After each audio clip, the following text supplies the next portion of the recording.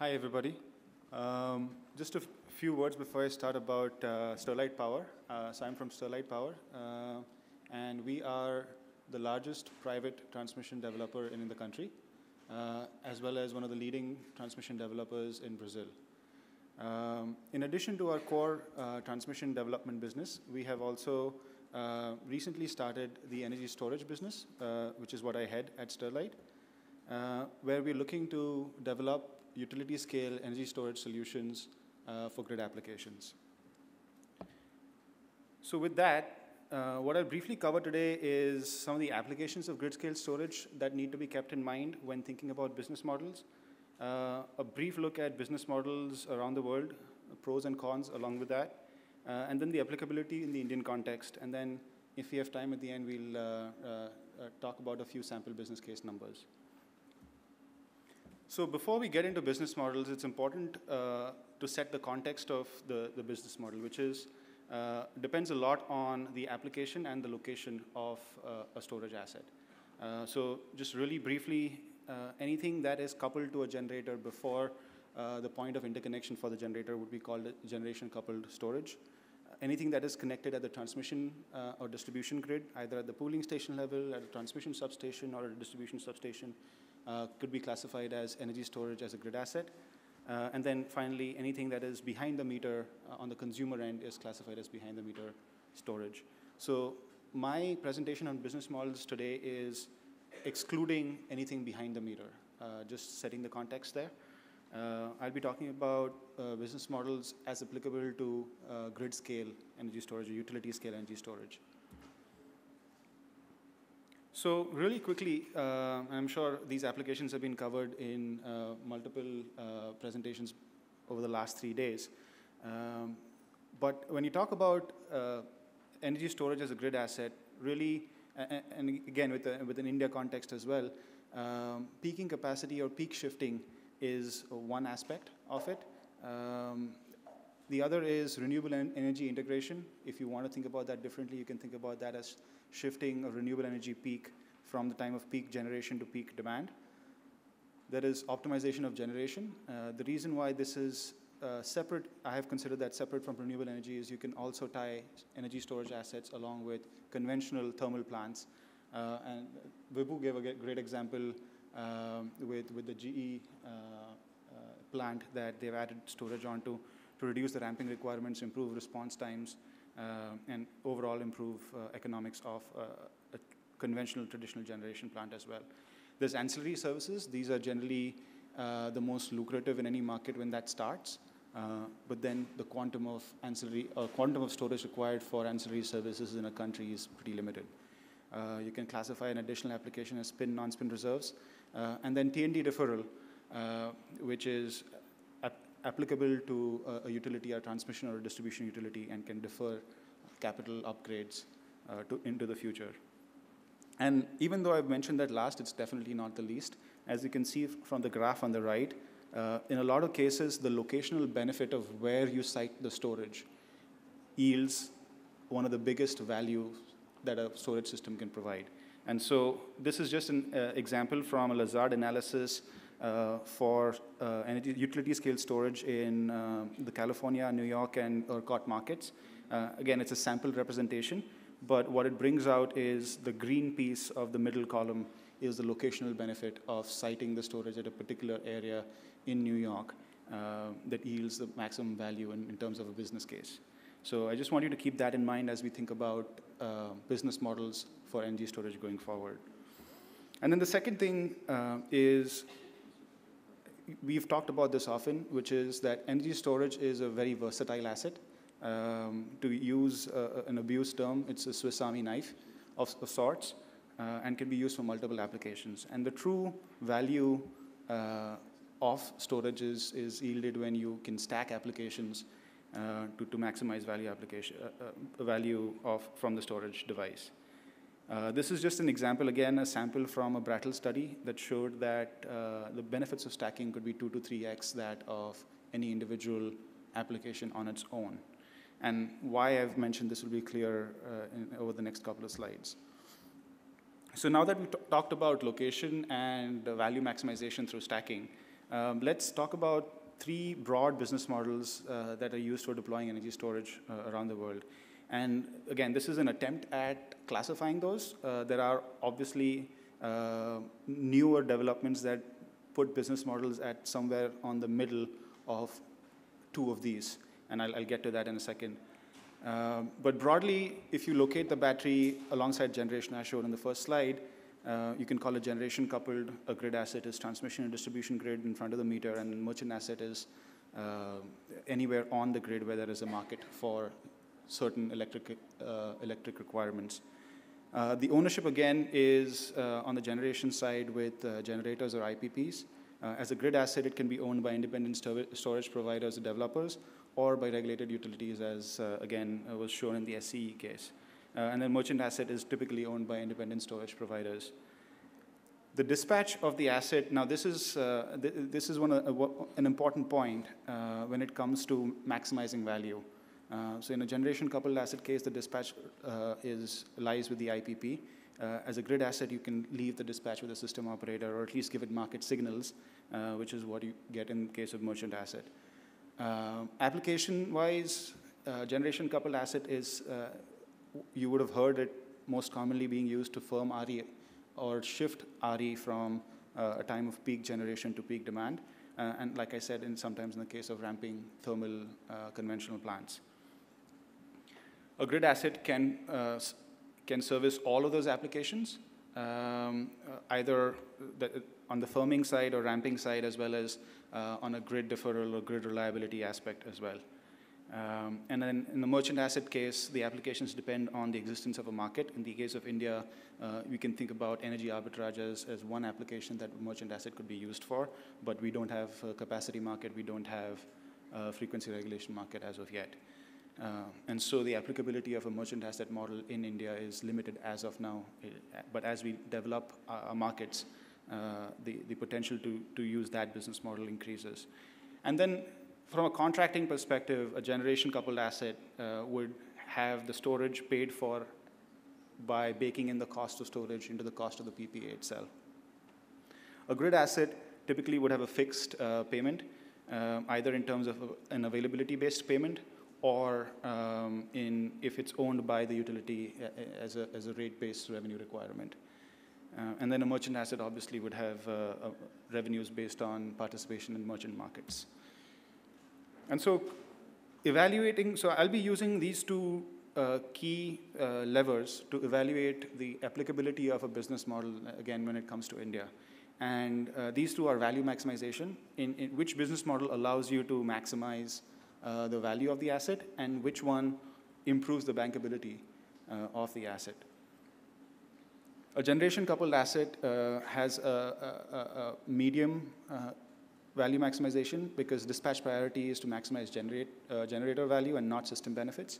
And often it is behind the interconnection point of a generation generator, which means that it will be limited by the interconnection size of that generator.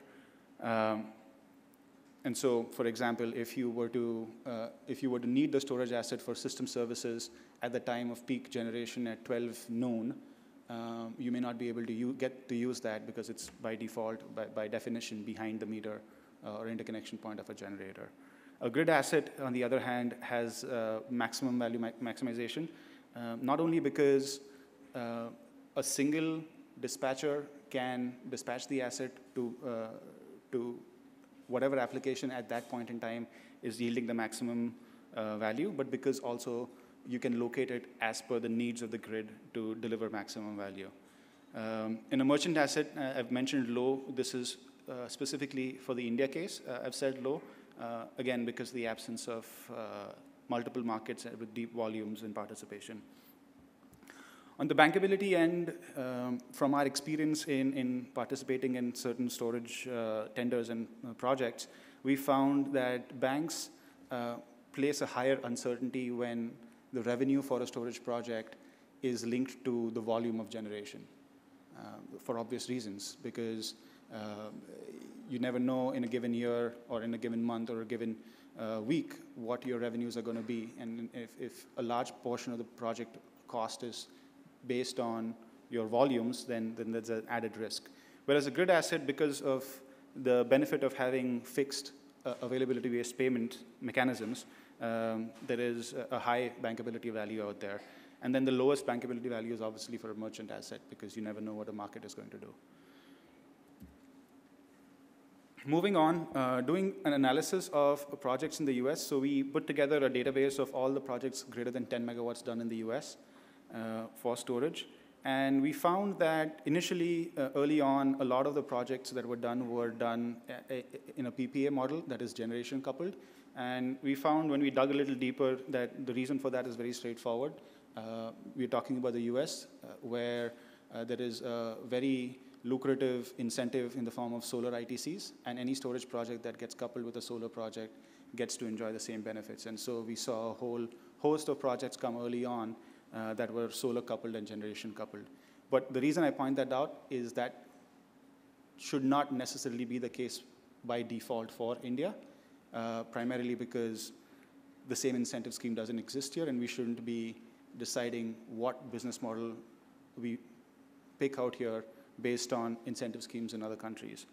I've briefly called it a tolling model, but really tolling covers a lot of aspects. So when I say tolling plus merchant, which shows a maximum share of projects, what that really covers is the fixed revenues, quote, tolling, that a lot of projects in California and the West recover in the form of resource adequacy, et cetera.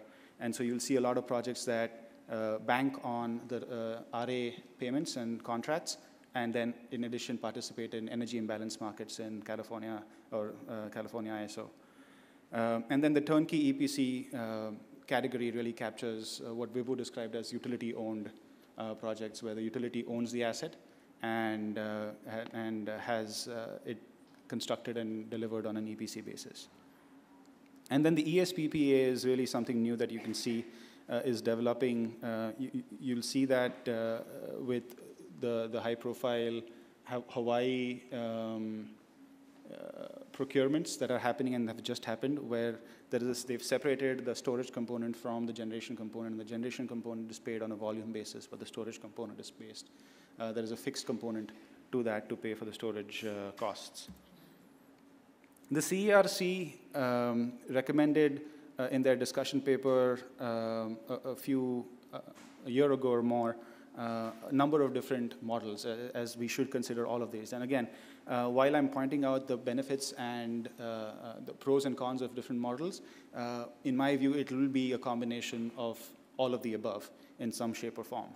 And so the CERC, one of the models that they had recommended would be storage as a grid asset, where, like we have already discussed, there's high value maximization and bankability, primarily because of alignment of incentives and having a single dispatch operator. An RE generator could also be an owner, like we discussed, with the pros and cons of value bankability. One thing that is a pro for a generation coupled asset is there is simpler cost recovery, as well as there are some cost benefits to siting it behind a common interconnection point, or even having a common inverter for a DC coupled storage asset. A DISCOM or an independent storage project could be on the DISCOM side, owned by the DISCOM. The value would arguably be the highest in that case, closest to the consumer, closest to the load. But given the situation, the financial health of DISCOMs in India, from a bankability perspective, that presents a lot of other challenges. And then finally, a merchant asset. Mr. Mehta, maybe 2 minutes more. Sure. And then finally, a merchant asset really, as I've said before, needs the presence of more deep and more markets for different capacities, as well as frequency regulation, et cetera.